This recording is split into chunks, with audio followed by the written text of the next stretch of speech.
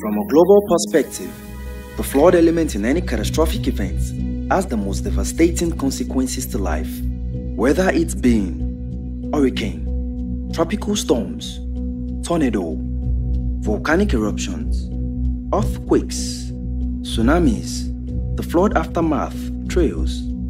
At an elementary level, flood is just a significant increase in precipitation. In Africa, we are increasingly undermined by basic flood situations.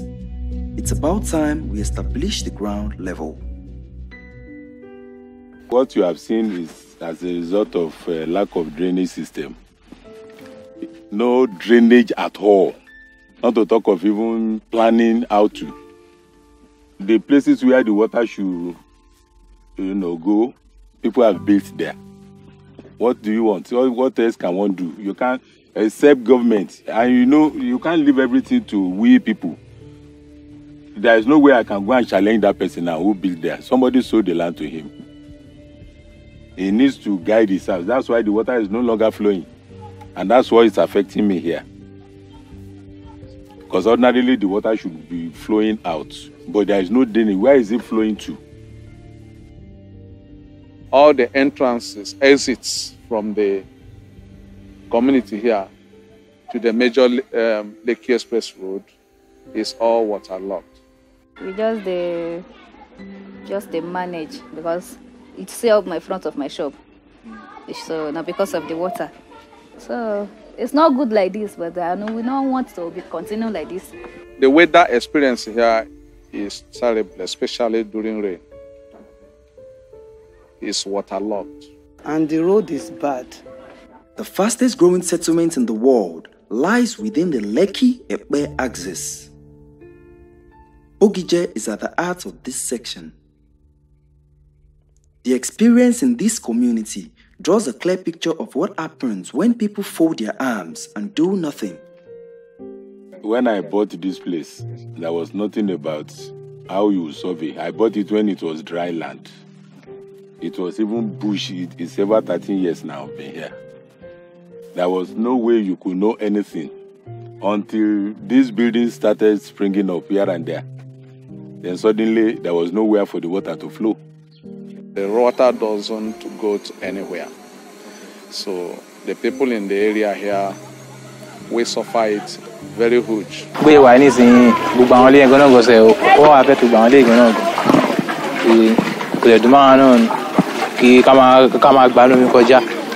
It's because of all this building that is there. They're supposed to have the space that the water will be flowing. Because if you go down, you will see the house, they've blocked the road. That place already is the road for the water to pass. But they are selling that place, and the person built the land there. So the fault may be partly part of the people selling the land. Because if they know things are like this, I think they should have given gap between one plot and the other to serve as a form of channel where the water can go.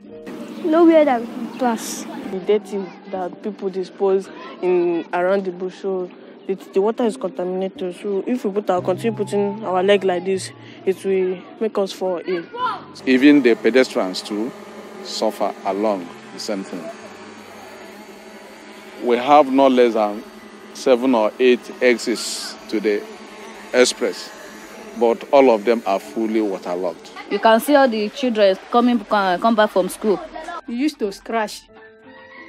So our children that we take to school, we used to back them, or some people used to carry bike to carry them. It does scratch our leg when we get home. Water is not good. Look at the health hazard this will cause. Most times I have to put kerosene so that to ward off mosquitoes and all that. But before you know it, water will wash it away. Another one comes. The impact of the seasonal flood transcends from economic to political into being a shared health hazard. All stakeholders need to come on board and join hands effectively. The chairman, now, is their citizen for this Bogije. They know how to do, they know something they want to do about that thing. But they won't do it That's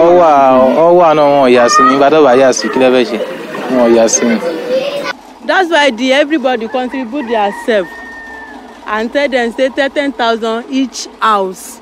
13,000 each house to grade the city. But they will able to pay the money. So everybody collect their money back. This water comes from all the way from Express. Oh? Yes. All the way from Express down here. Why couldn't they channel even the Express? Why couldn't they channel just gutter? If that one has a free way to go, it won't come here. It comes here, it's nowhere to go. Everywhere, right from the Express to this place. See the water now. Where they won't pass the water go. I build my house. I want to do drainage. There is nowhere I'm going to channel it to, except I'm going to channel it to another person's compound. That one will channel it to another person's compound. Eventually, it will end somewhere. We have had some communal efforts here. First of all, we open the roads. We buy local mud to feed them. Sometimes we buy rubbers to feed them. But it's not when it rains, it eats them off. It eats them off, and the vehicles continue to sink. Landlord association we have. So we have met. We've written letters to them at the local government. Even their chairman came 2 years ago. He came last year. It's only this year we didn't see him. Promising they would do, gutters. They would do drainages and all that. He promised to channel gutter from at the backyard down to one road there, which will lead to swamp. There is swamp area in the, but we didn't see him. For this landlord meeting, they will contribute money to do the road, but some contribute the money, some will contribute. Later, when the rain started, everybody come and meet me, collect the money back. I'm the one that will collect the money. I'm the one that will collect the money, like 13,000 each person, each house. Now they will collect their own money back because of the rain. And it's not something people can just say, let's team up and do it. If government wants to do it for us, we are ready to assist them. We will contribute money. Do I like all this in my house? It's not fair now. I've been standing here and I couldn't enter. Because to put my feet inside this water is something. Now God will go help us.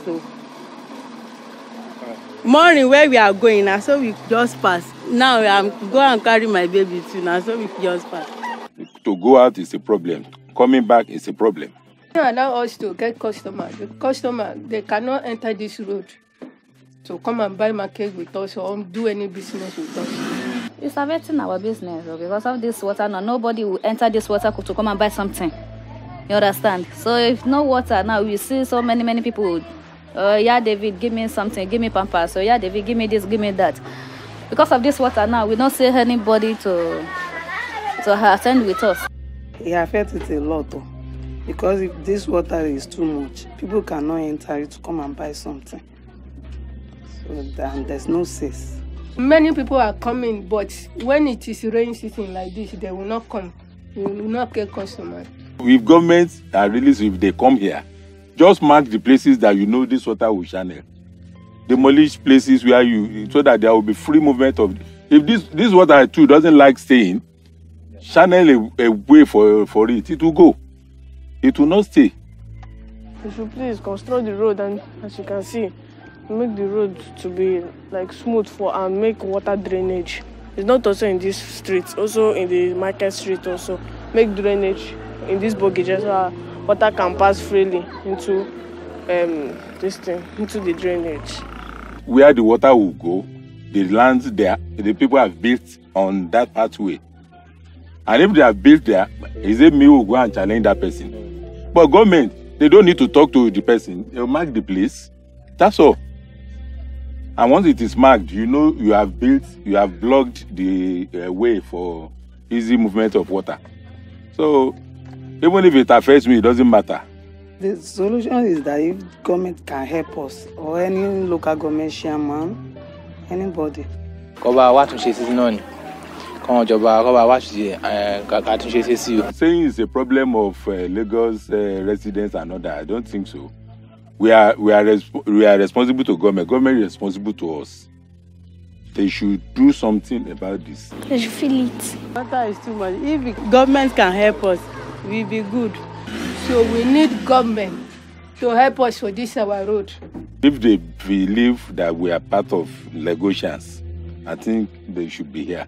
Well, after our due consideration here, when I look at it with our side business here, we said that if government can come and just put one road here that will travel within this community and go to the express road, it will ease off all these things, all these problems. And then the business here will find a way to grow.